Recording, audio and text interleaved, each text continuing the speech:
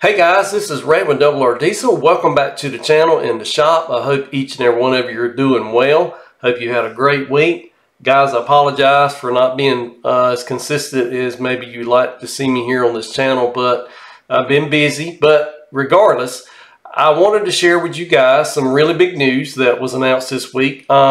Other channels have already touched on it. I'm just now getting around to talking about it. But the big news is the EPA has just issued some new guidance regarding DEF fluid and particularly derates that happen when the DEF system fails on your truck or your tractor or your stationary engine, whatever the case may be. Guys, let me back up a second and bring light to the situation that we all know that if any component of the emission systems on our trucks or our tractors with a modern day diesel engine in it, if any component fails, then the engine will either do one or two things very quickly. And that's either, if it's an on-road vehicle, the speed will be limited to 5 miles per hour max.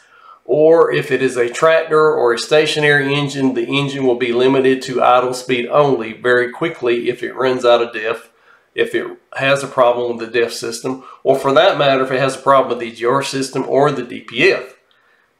So, going back to the news this week, the EPA has issued guidance on diesel exhaust fluid and DEF systems. So, I'll put some articles in the links for some articles straight from the EPA website in the video description below.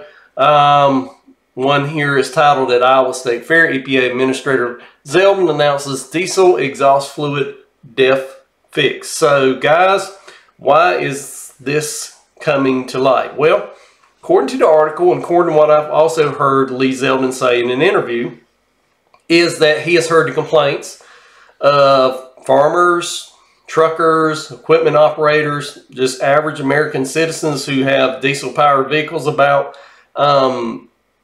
vehicles being limited or derated based upon a failure in the DEF system.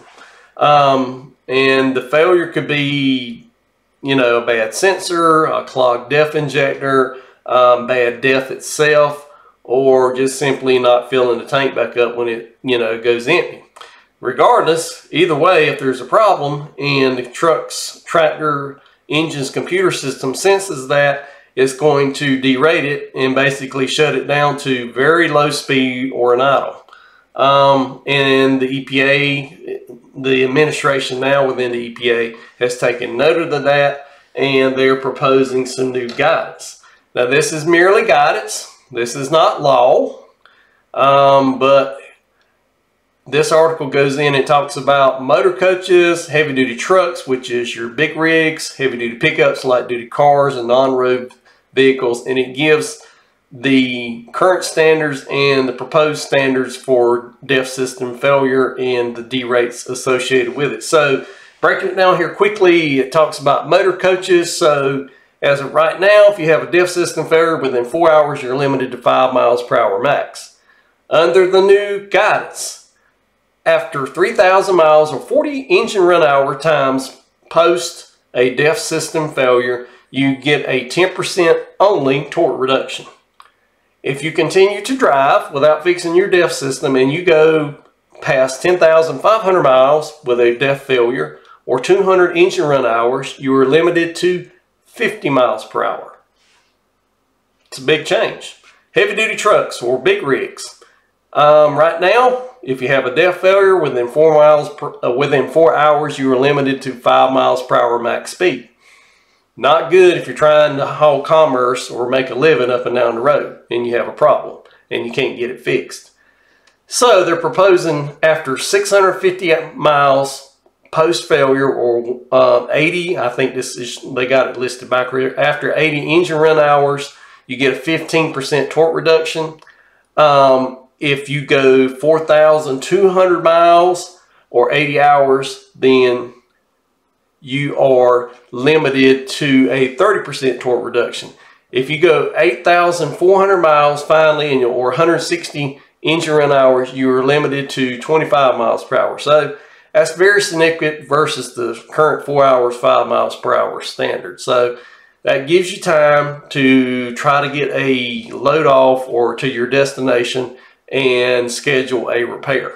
Heavy duty pickups, light duty cars. Right now, 4 hours post failure, you're limited to 5 miles per hour. We all know that with these trucks, pickups. The new proposal is after 4,200 miles post DEF system failure or 80 engine run hours, you are limited to 45 miles per hour. And non-road engines, right now, if you go 4 hours post DEF system failure, you are limited to idle speed only. Under the new regulations, after 36 engine run hours, you get a 25% torque reduction. After 100 hours, you get a 50% torque reduction. So this is all significant in the fact that instead of within 4 hours you being shut down completely, you've got opportunity to keep running your truck or your tractor or whatever to finish the job, get to where you need to go, and schedule a repair in a timely manner. That is huge. That's a big break. This is a step in the right direction. Now, is this what everybody wants to hear? Might not be. You know, a lot of us want to hear that we've got the green light to remove emission systems. That's yet to be determined, but there is some other information in this week's announcements that basically clues you in that will let you know that it's going to be a requirement for all diesel engines to have some sort of emissions control. Now, why do I say that? Well, under this proposal, the EPA says by year model 2027, these new derate standards should be standard equipment from, as far as programming goes, from the factory.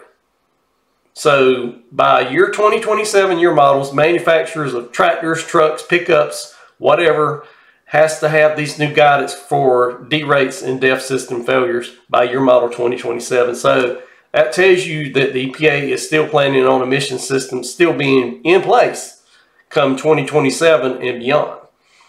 And I've never thought that the EPA would give the green light to new vehicles, new equipment coming off the assembly line with zero emissions reduction equipment on it whatsoever.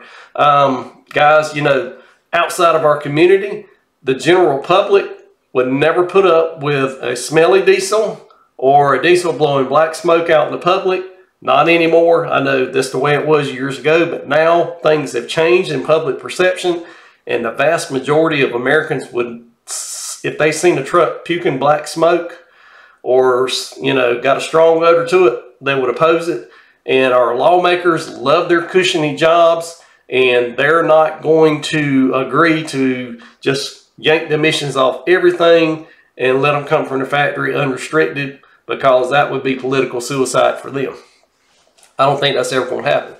Now, going back to the endangerment finding, if they remove that, I think that could give a green light to possibly legalizing some deletes under some certain circumstances, but not all. I'm still a proponent for legalized deletes for a vehicle or a tractor or a stationary engine after the emission systems on that vehicle or engine has reached its useful life or beyond its warranty, okay?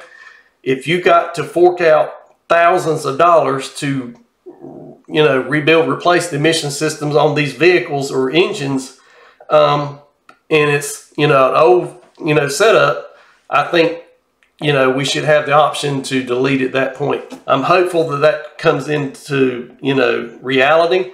Only time will tell there, but, you know, still watch this proposal to remove the endangerment finding. Please take action. I'll post another link in the video description below to where you can visit the EPA's website, make your opinion, you know, send in a written statement saying, you know, what you would like to see happen. I want you to do so. That's the only way things will actually change. It's people complaining that's brought this new proposal on DEF systems into reality. And we all know that there's more to the problem other than the diesel exhaust fluid component. You've got EGRs that fail, you got DPFs that fail. There needs to be more, okay, at the very least. So keep on them, make your petitions known.